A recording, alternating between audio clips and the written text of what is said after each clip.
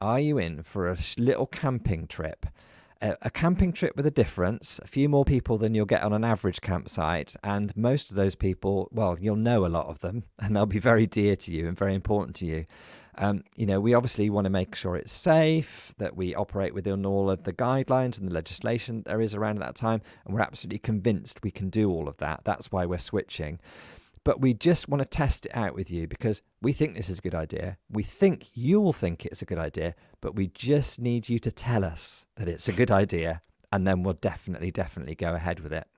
Yeah, because the other option would be, we're not able to put on Greenbelt Festival, and that could be it for this summer. But we just get the sense that you will need something more. I need something more. I want to be in a field with you. Paul wants to be in a field with you. The rest of the staff team want to be in a field. And so if that's the case, we think it's probably the case for a lot of our community.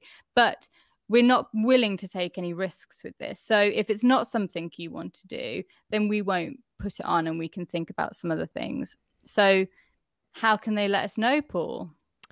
Well, we've got a web page up on our website all about this camping experience that we're planning. Tells you a little bit more about what to expect, how it's going to work, how much it will cost, what the dates are going to be, all of that sort of practical detail. But most importantly, it says, if you want to be there, please sign up now. That's the important thing.